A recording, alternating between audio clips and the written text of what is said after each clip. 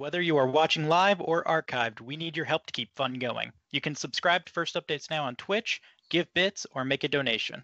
If you're watching on YouTube, there's a link in the description on how you can help fun. So speaking of FRC headquarters in Manchester, so big announcement this past week, kickoff kits are going virtual. So flying under the radar, a huge change to how kickoffs will take place is coming for the 2019 season. Say goodbye to physically constructed fields, which for me means I get a few more days of relaxing before kickoff. I'm sure other people are excited about that too. And the Field Builder program, and say hello to virtual fields. So Frank announced in a recent blog post that virtual fields will be made available immediately after the kickoff broadcast, and they are, quote, inviting sponsors to provide a greater range of resources from simple Google Cardboard-like experiences that can be used on common smartphones to full-on virtual experiences that use high-end headsets. Should be interesting to see how that goes. Frank goes on to explain that there have been issues with game leaks, surprise, surprise, in the day of technology, which is attributing to the Field Builder program being abolished. He mentions that 45% of the kickoffs did not have field builders. So let's send this around the table for some discussions on this. And if you are watching live, tag at First Updates now, because we want to hear your opinions on this. So Lena, let's start off with you and give us your opinion on this and how it may impact teams, if at all, in Mexico and beyond. So I'm really excited for this because there has been times which actually in Mexico we've tried to, volunteers tried to done the field kickoffs, but never. So this is actually the first time teams may get a closer glimpse to the field in Mexico. So I'm actually excited. Maybe if in kickoff we get a view in virtual reality, maybe some teams will bring their Google Cardboards or something so everyone can just see them on VR. Cool. So yeah, I think it's going to be an advantage for Mexico to actually get to see it like this. So interesting thing you just mentioned there that at kickoff, everybody's going to get to see it.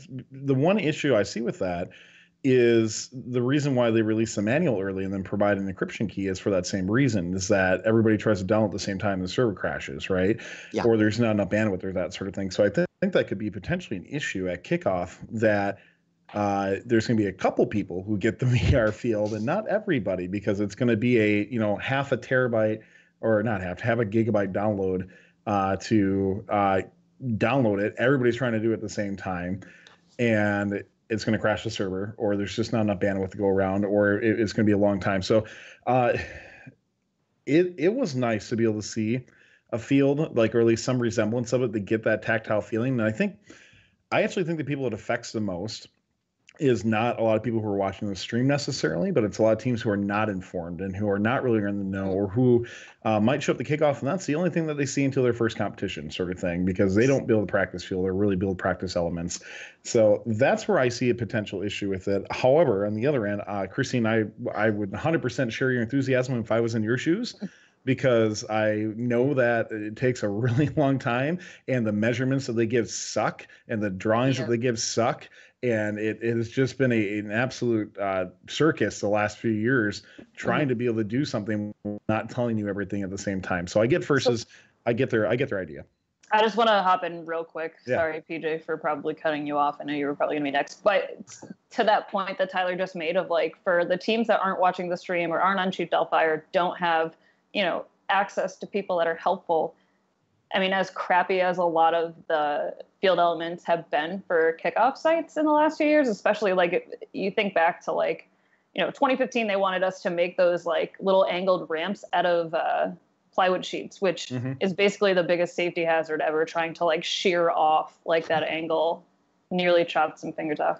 And then the 2016 game elements did not react at all out of plywood the same way that they did on the field, which was good and bad. But at the same time, you have so many rookies that are showing up to these remote kickoffs, and that's their first experience in FRC.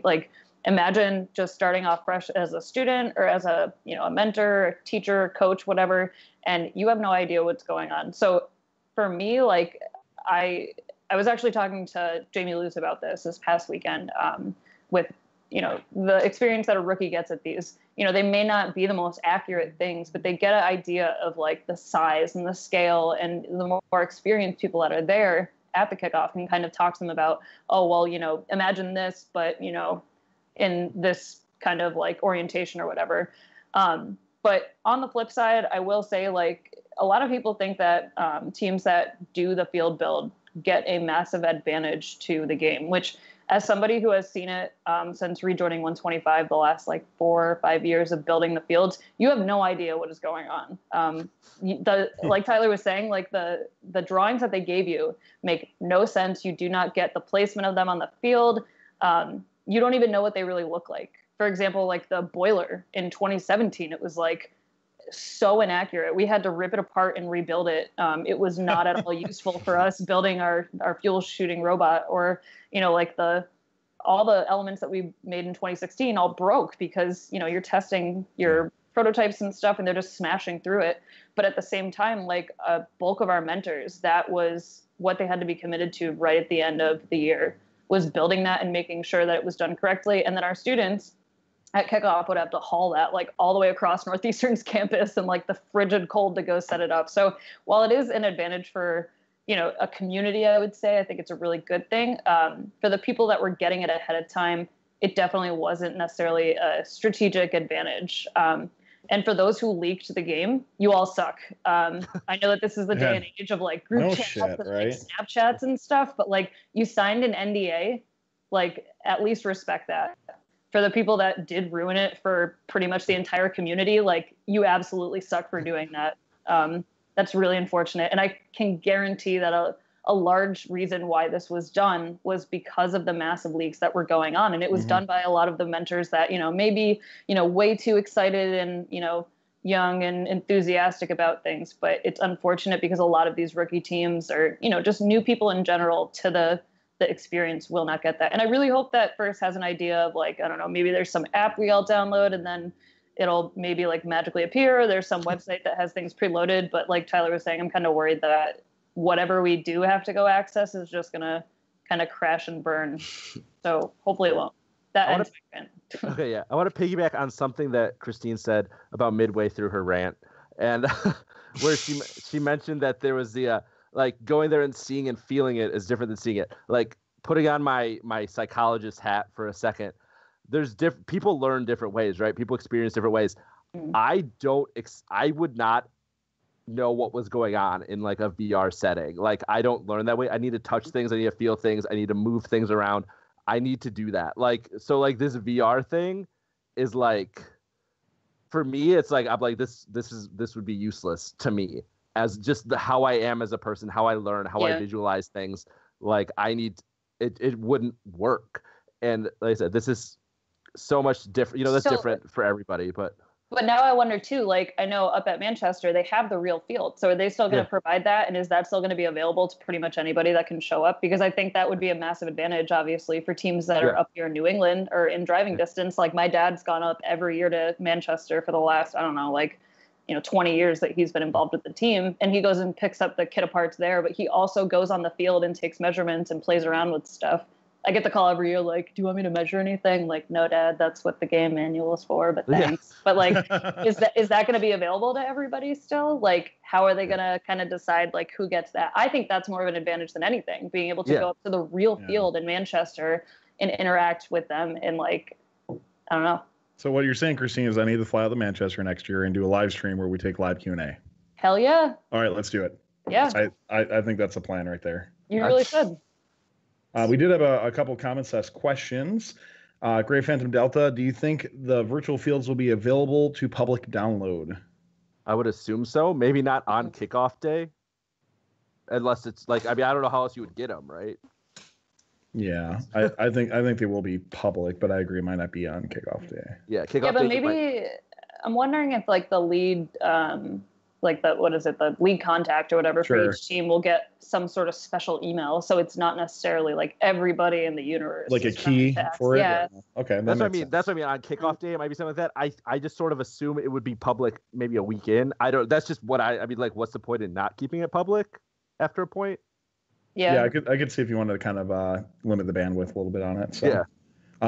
Shaweek asked, and it was kind of answered in chat, but says, my team was a rookie team last year, but I personally wasn't at kickoff, so I'm a little confused here. So chat's going too fast here. So kickoffs had real fields at kickoffs before, and now they are putting out virtual fields, so no one can leak it early. So they weren't real fields. Christine, do you want to kind of describe what they were, like what you had to do in the building program?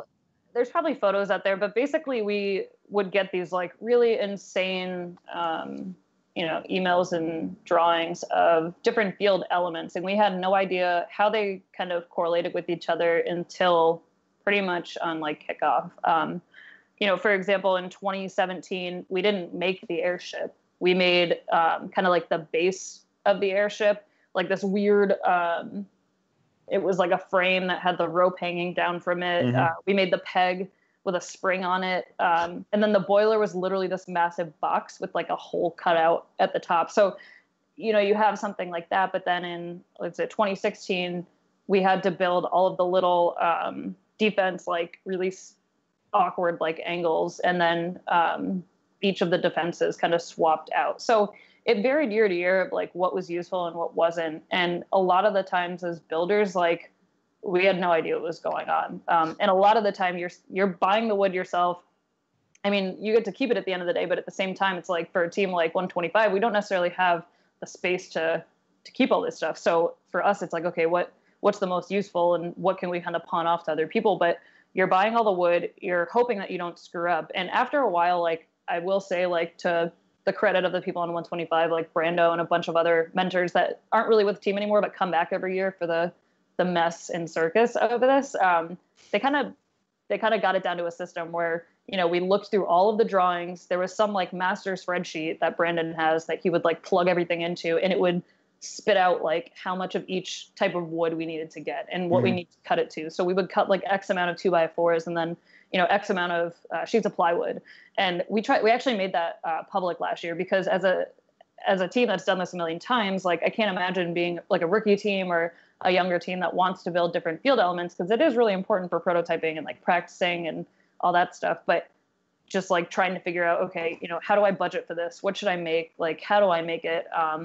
Because a lot of us as field builders go through this process and figure out, okay, well, I could do it this way instead of that way. I can use this material instead of that. So I'm really glad that it's kind of done away with at this point, because it is a huge pain, probably more so than it is a benefit. But I'm really curious how this is going to impact new teams and if it's going to be a massive shock to the system for them when they go to their first event. Hopefully this will kind of draw other more veteran teams to reach out to rookies and make sure that they have some sort of understanding after seeing this like, virtual field that we're all going to experience at some point. But I don't know. The whole field build thing, it's interesting. There are teams that do build it out of actual material though. Like I know in Connecticut, maybe it was 2016, they built a legitimate field. The amount of money that's put into that is absolutely insane, but they had like legitimate parts to the field.